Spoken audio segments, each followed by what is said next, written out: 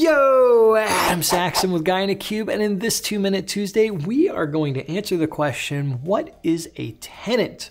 Let's start the clock. You may have heard the term tenant, organization, directory. All these things are really the same thing.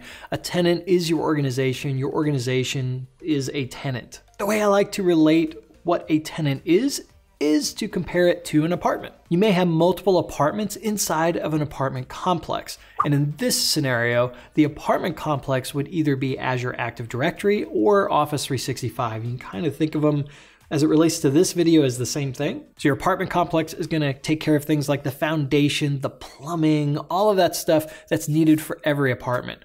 So again, Azure Active Directory, Office 365. And then you will have your apartment, which is your tenant.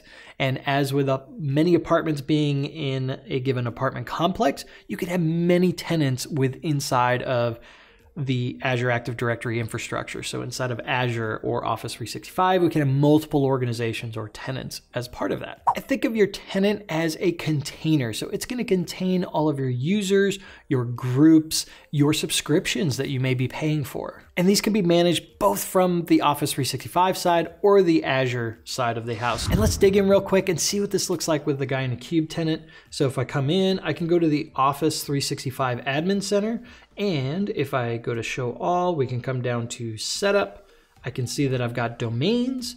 I can see that I've got users, I've got groups. And then if I go to billing, I can see my actual subscriptions.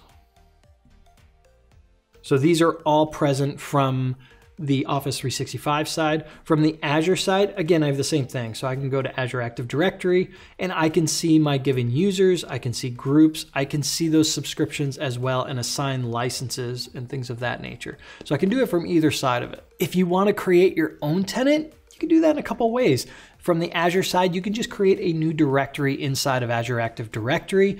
If you want to do it on the Office side, you can just sign up for an Office trial, like an E3 or an E5 trial. That will create that tenant for you, and every tenant will start off with an onmicrosoft.com domain. That was a quick look at what a tenant is. Hopefully it answered the question for you, if that's one that you had. Let me know if you have any questions about it down in the comments below. If you like this video, be sure to hit the big thumbs up button, smash it if you so desire. If it's your first time here, hit that subscribe button. And as always, from both Patrick and myself, thank you so much for watching. Keep being awesome, and we'll see you in the next video.